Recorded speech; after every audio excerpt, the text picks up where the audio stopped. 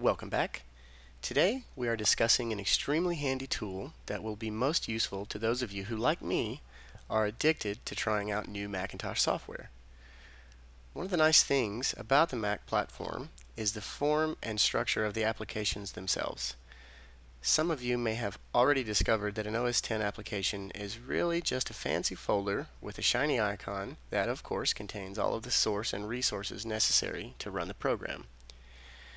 One of the first things that a new switcher, as they've come to be known, will notice is that uninstalling an application consists of merely moving it to the trash. Now, we all know that this works, but it's actually a little messy, as most of the applications have at least one preference file that is not stored within the app.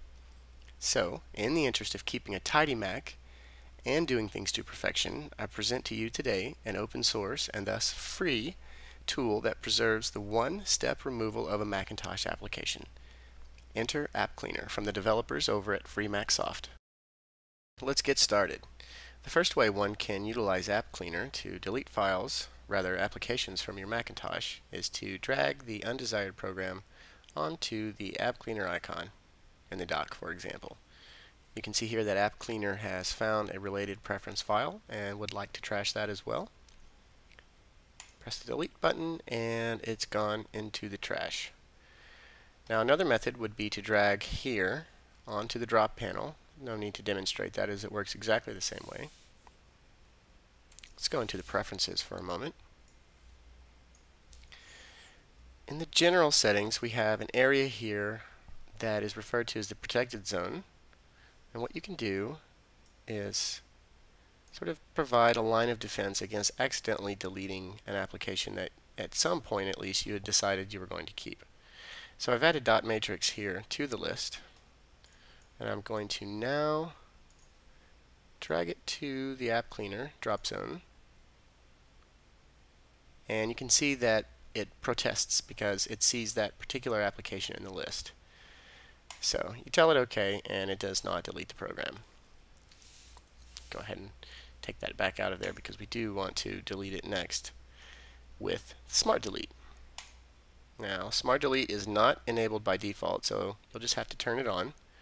It states here that Smart Delete detects when apps are trashed and will automatically find and offer to remove the related files. So the way this works is Appcleaner is not running, and you send a file, an application, to the trash as you would any other file. I like to use the keyboard shortcut, Command Delete, and Appcleaner is aware and knows that you're trying to delete an application and offers to get rid of the related preference file here as well. So go ahead and delete that. Let's open it up one more time for you. We haven't explored the toolbar yet.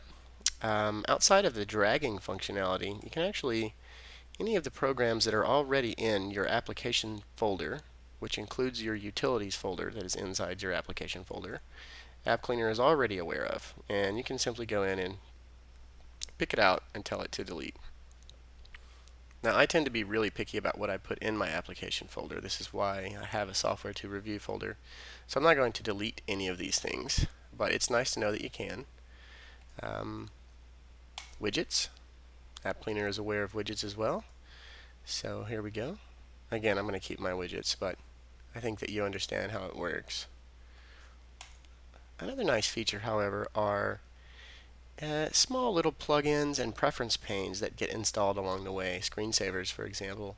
So, Google recently released its web video chat capability for the various browsers. It requires a browser plugin.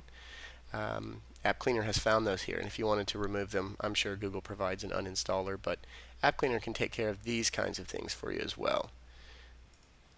So most of you out there are probably Mac users for a while now, and most likely you will be for quite a while. And you can imagine after several years of trying out new applications that your preference folder and your application support folder can be full of kipple, as it were.